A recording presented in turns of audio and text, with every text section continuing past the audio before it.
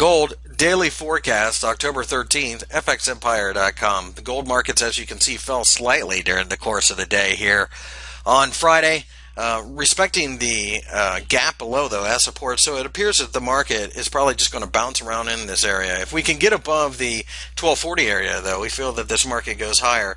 On the other hand, the longer term trend is most certainly to the downside. So if we can get below 1210, we feel that we break down then below the 1200 level and perhaps go as low as 1000 over the longer term.